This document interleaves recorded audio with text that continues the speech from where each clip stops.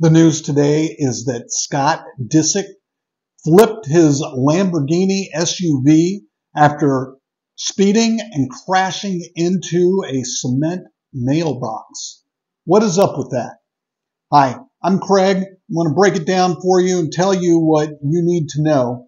The news is that Scott Disick was speeding or traveling at a high rate of speed, lost control of his Lamborghini SUV, and rolled it, and the pictures show that the crash happened in a residential neighborhood. The pictures show that the SUV is laying on its side and had apparently rolled, and there is a large concrete block mailbox that was knocked over on its side. Apparently, Mr. Disick is not injured. He was the only person in the vehicle, and alcohol and drugs were not involved, according to the reports. However, what's important to know is that in order to roll an SUV like the Lamborghini he was driving, he had to be traveling at a very high rate of speed within a residential neighborhood. Now, if you have a Lamborghini, that's fine. You can do what you want with your Lamborghini as long as you take it somewhere where it is safe to drive it at the high rates of speed that it's built to go.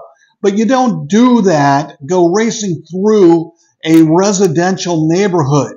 In a neighborhood like this, there could be people out there with their children. There could just be children playing in the neighborhood. People could be walking their pets. There are a number of reasons for people to be out and about in a residential neighborhood. And if you're speeding at such a high rate of speed that you lose control and flip a Lamborghini SUV, you are going way too fast. You are putting innocent people's lives at risk, including your own, and you shouldn't do it. You want to race, you want to travel at high rates of speed, there are racetracks, there are plenty of places where you can go and do that. But you don't need to do it in the middle of a residential neighborhood that needlessly puts everybody's lives at risk. So, what is the lesson to learn from this? If you are in a residential neighborhood or even on any street, drive the speed limit. Do not think that you're more important than everybody else and that the rules and the laws apply to everybody but you, that you are above the law. That's not true. You are needlessly putting innocent people's lives and future at risk. Please don't do it.